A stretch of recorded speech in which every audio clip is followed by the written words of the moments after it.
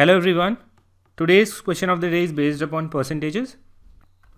The question is, every day a mango seller sells half his stock and 10% of his stock gets spoiled overnight. If 1983 mangoes get spoiled over 3 nights, find the number of mangoes he had at the starting of the first day. So let us assume that he started with X on day 1. So now he'll sell 50% of it. So X by 2 will be sold. This is gone. We'll be left with only X by 2.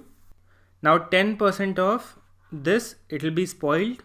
So 10% of this, that means 0.1 into X by 2, or we can write it as 0.05 X.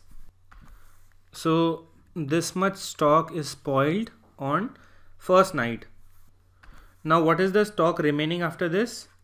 We had 0.5x over here, and out of it 0.05x got spoiled. That means 0.45x is the stock that he will start with on the next day. So he'll start with 0.45x. 50% will be sold, so 50% of it will be 0.225x. This will be sold, so this is gone. We do not have to do anything with this.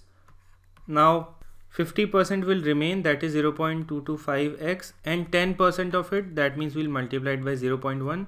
This much will be spoiled, so it will be 0.0225x.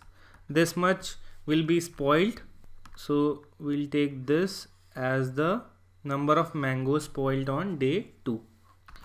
So for the third day, the stock that will remain, it will be 0.225x that we were having, and out of it this much was spoiled, so the stock remaining will be minus 0.0225x. When you will find this out, it will be 0.2025x. so that means this is the number of mangoes that he will start with on the next day, that means day 3. So far we have spoiled 0.05x plus 0.0225x, these many mangoes.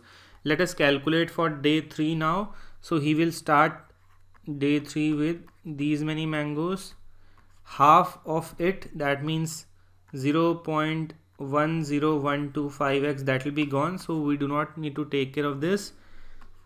We'll only take care of the 50% of it that is remaining, and 10% of it will be spoiled. So 50% of this will be 0.10125x. Now 10% of this is spoiled, so we'll multiply it by 0.1. This will give me 0.010125x. This is the number of mangoes spoiled on the third night.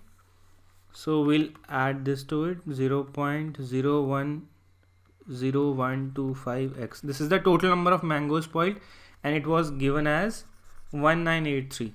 So 1983. This is the only equation that we need to take care of. Let us find out the value of x from here.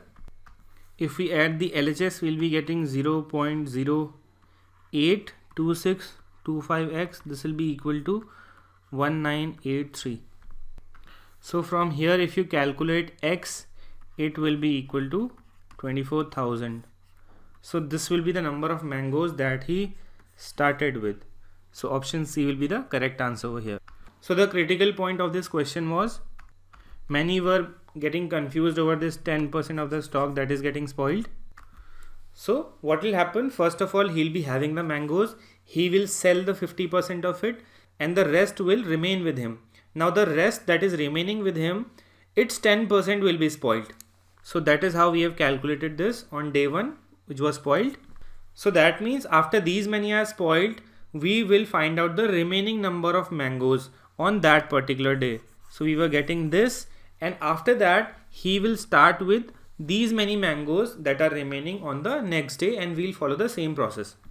So I hope that is clear. If there is any doubt, please ask again. Thank you.